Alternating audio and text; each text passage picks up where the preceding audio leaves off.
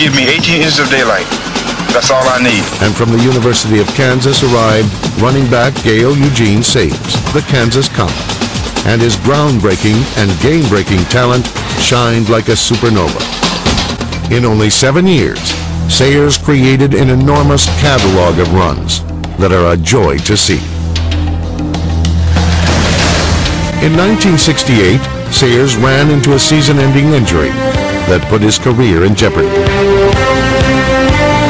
They say that once you get a knee injury, you should think about quitting, because a running back very rarely comes back from the type of knee injury that I had.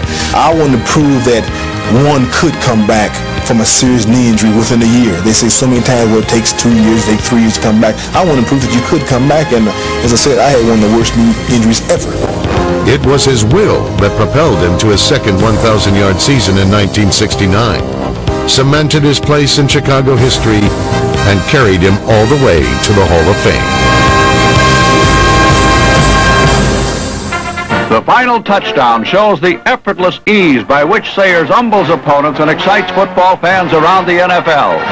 Gale Sayers, in his rookie year, turned in perhaps the greatest single-game performance of all time.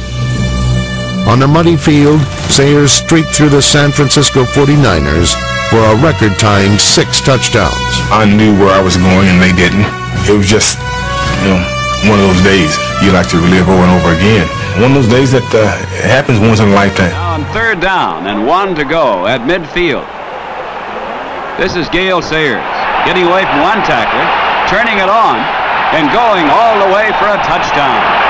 50 yards, his 4th touchdown of the afternoon, his 19th of the season.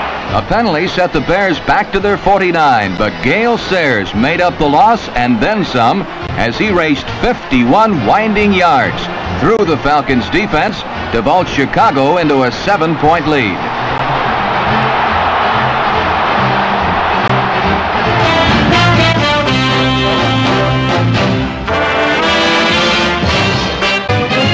Down 21-7, the 49ers were forced to punt.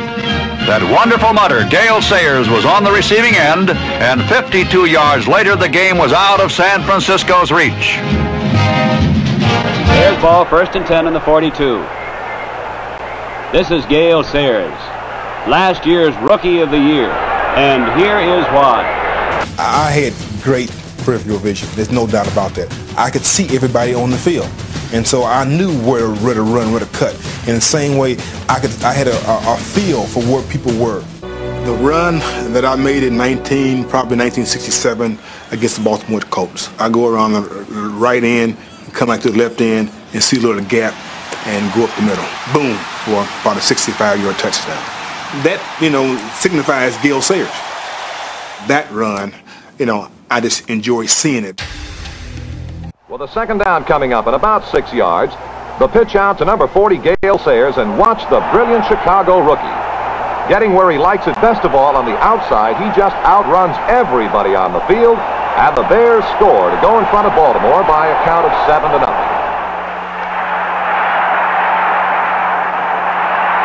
Bukic firing over, hits Gale Sayers. And down the sidelines, the Kansas whiz goes. All the way, 65 yards for a touchdown. Rudy Bukic goes to Gale Sayers. He gets away from Bill Coleman. Now starts angling across field. Gale Sayers now sees daylight and turns it on. He goes into the end zone for a Chicago touchdown. St. Louis 24, Chicago 17. This is Gale Sayers, who has just put the Bears very much back into this ball game. Now on 3rd and 10, Bukic on the screen pass to Gale Sayers, a sensational rookie from Kansas. You can watch his moves as he goes all the way, 80 yards for a touchdown. Touchdown number 16 of the season for Gale Sayers. 3rd period highlights feature Gale Sayers. The 198-pound halfback takes a screen pass from Bukic and leaves a flock of Rams strewn in his wake. Still going. And Ditka delivers the final block as Gale goes 80 yards to the end zone.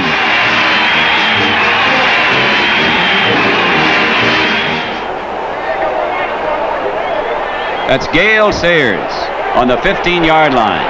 You can see him breaking away from that tackler. And watch the moves here. The quick move of Gale Sayers. He's off 85 yards for a touchdown, looking over his shoulder.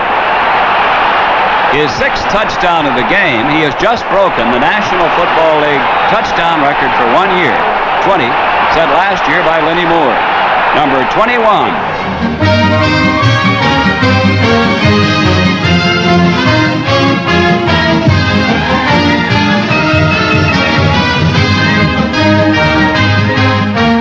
This 90-yard touchdown on the kickoff was his 2nd of the season.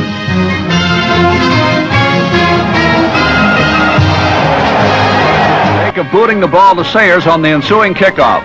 Now watch this. The Windy City Whippet rockets 97 yards to a touchdown and a lead the Bears never relinquished to the Rams.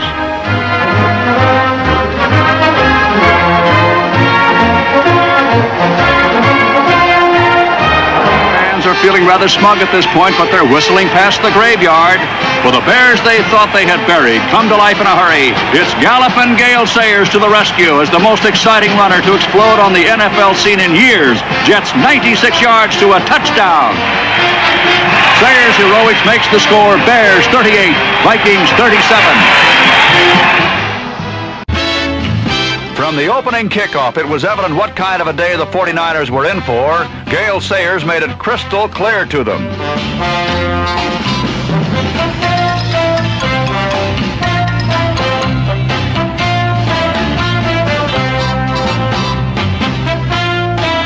On the 3-yard line was none other than Gale Sayers.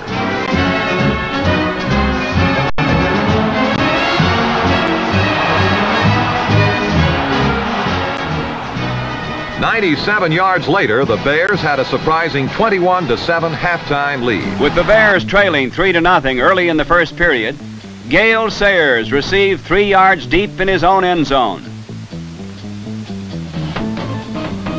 His blazing 103-yard gallop not only thrust the Bears into the lead, but also went down as the longest scoring play in Bears history.